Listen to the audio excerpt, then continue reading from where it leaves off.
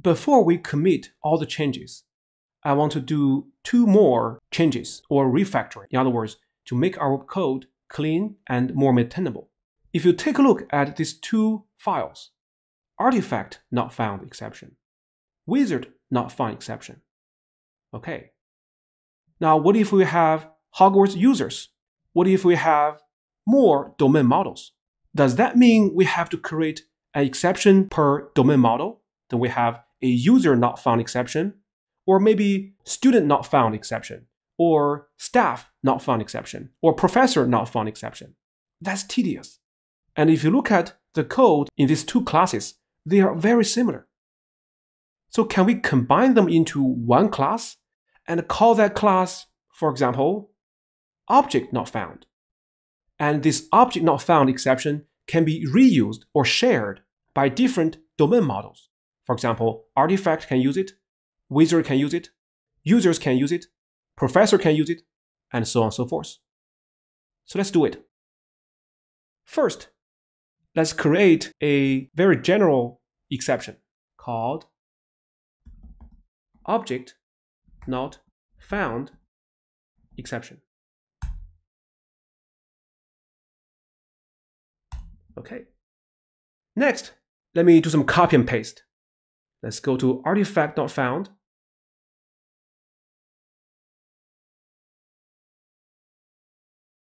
Let me copy this line. Let's go back. So this one extends runtime exception. And then let's create a constructor.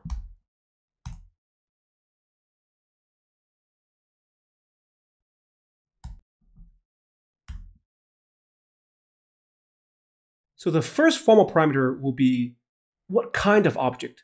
Is it an artifact or wizard? So let's call it string object name.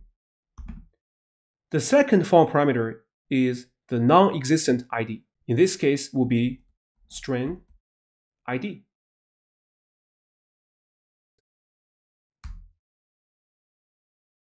Let's break the string here. Continue here.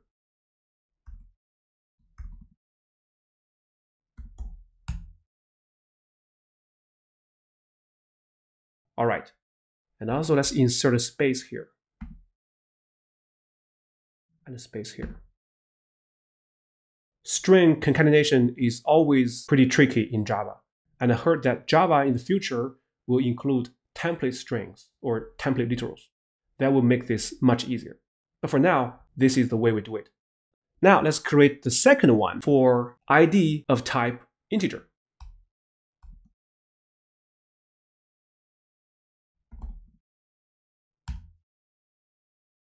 Because remember, the type of the artifact's ID is string, but the type of wizard and user's ID is integer.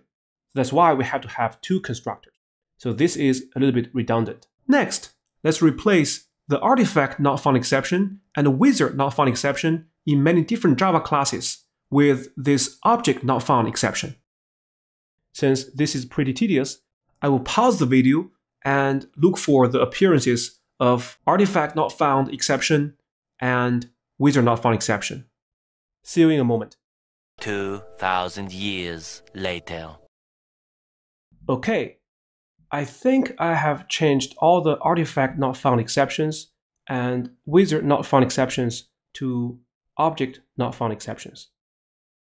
All of them are in artifact service, wizard service, artifact service test, wizard service test, artifact controller test, and wizard controller test. All right, next, we need to modify this exception handler advice, because now we no longer need to handle these 2 exceptions. So let's get rid of this.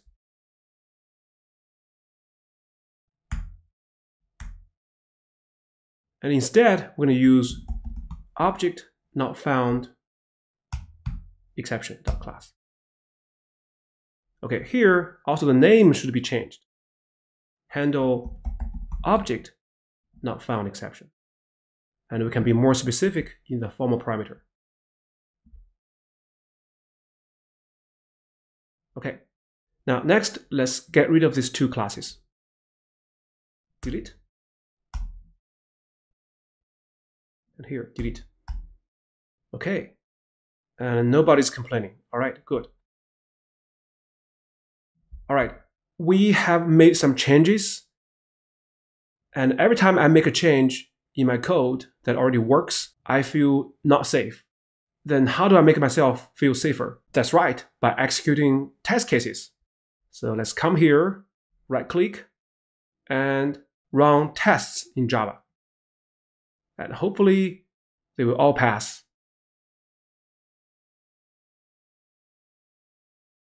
Looks good? Yeah, they all pass. Although tests cannot prove or guarantee that your code is bug-free, but at least it gives you a peace of mind. And it lets you know that the modification you just made didn't break any tested code. Okay. Let me close this.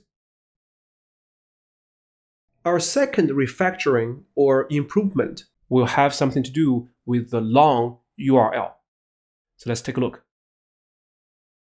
Artifact controller, and then wizard controller. Okay. So here, API v1, API v1, and if we look at the tests,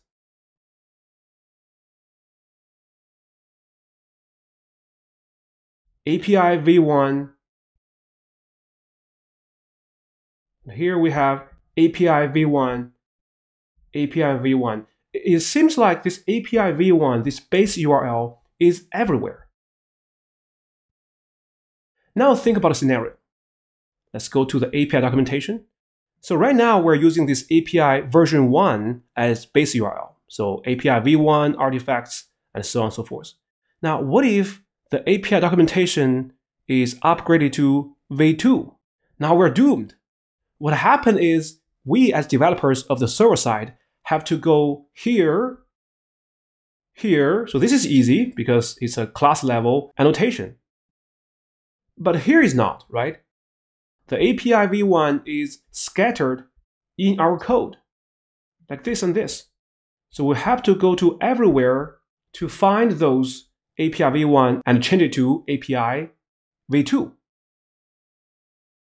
Can we extract the API v1 base URL and put it in one place? So if API documentation is bumped up to v2, we can just change one place and apply to everywhere in controller or control test. Because right now, API v1 is hard-coded everywhere in our code. This is a bad code smell. So instead of defining it in our program, we really need to externalize it into our properties file. That is, on the resources, this application.yaml properties file. Here is how we define it.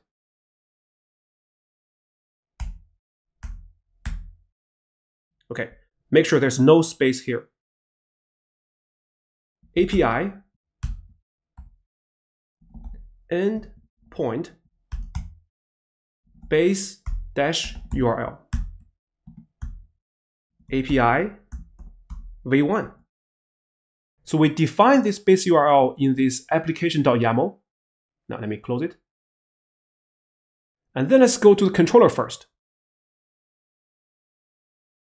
Let's delete this. Then how do we reference something we defined in application.yaml? Here is the syntax. $, open, close, curly braces. API dot endpoint dot base dash URL. So make sure the names here match exactly to the names here. API endpoint base URL. Okay, save. Now let me copy this and paste it into wizard controller.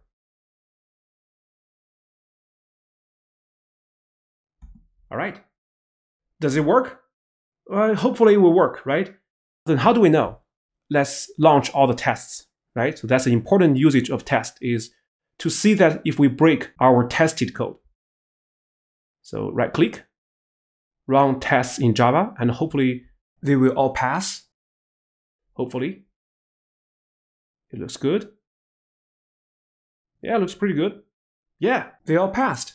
That means this works, right? As you can see here, we're not hard coding API/v1.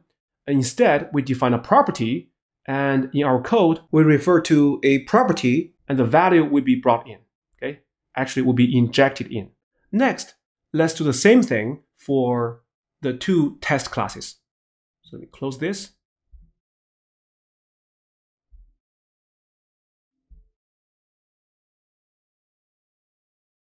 Okay. Now, the way we do this is a little bit different because we're going to define a field. So let's call this string base URL. Then how do we initialize this field?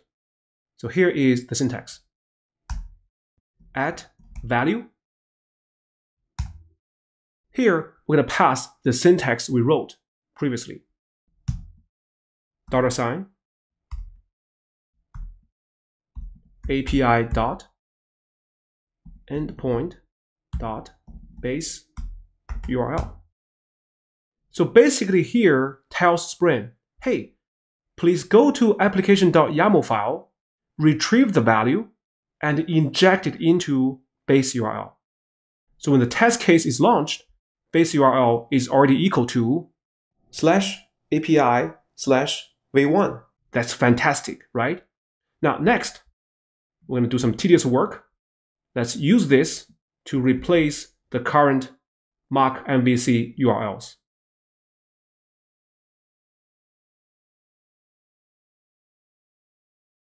This dot base URL plus,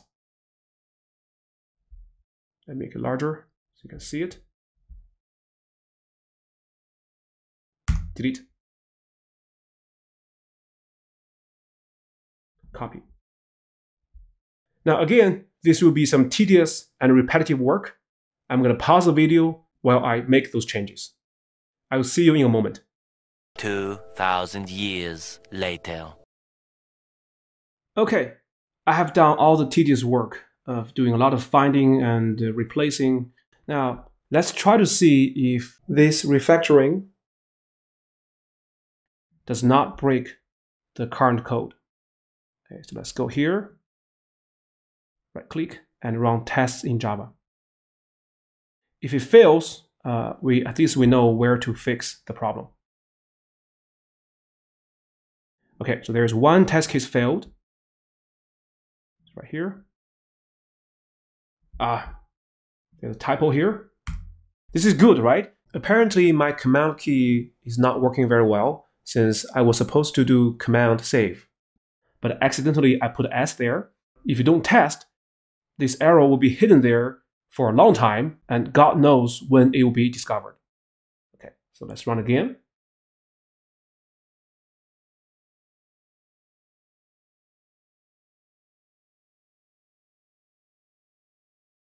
Okay, they all passed.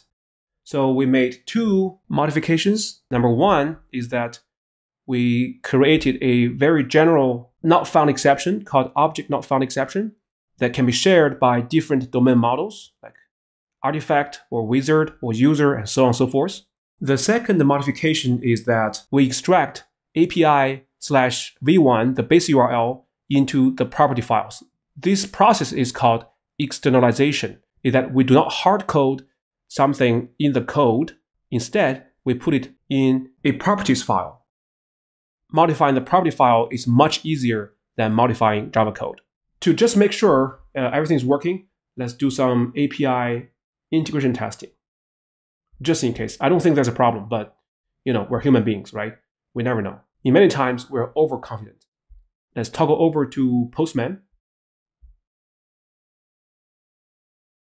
Send. Okay, we still have this, pretty good. And send. Oh, by the way, you can automate this, so you don't have to sit there and click send. Okay, Postman is very powerful.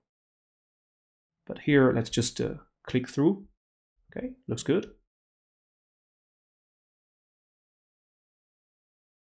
Okay. All right. Next, let's push this to GitHub and close issue number 2.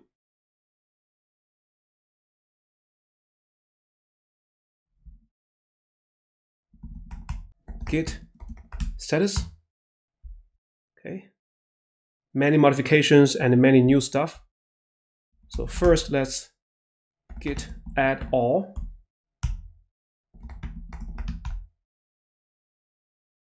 New file, modified, good.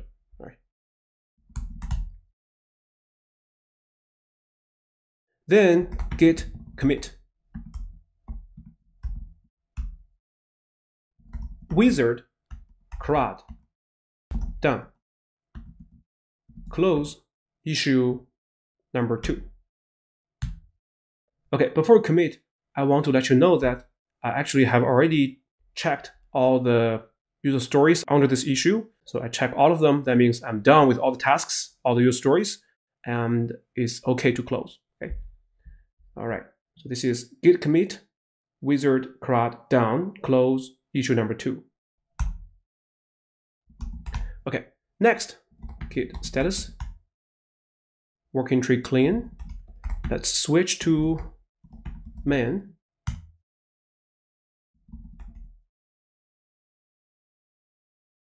As you can see here, the main branch is pretty clean, no change at all. Then git pull, just in case we got some updates on the remote main branch. So it's already up to date, very good. Then git switch to wizard CRUD. Okay, git merge main. Okay, already up to date. Very good. Now next, let's git push. Let's copy this. Push. Okay. Let's toggle over to GitHub.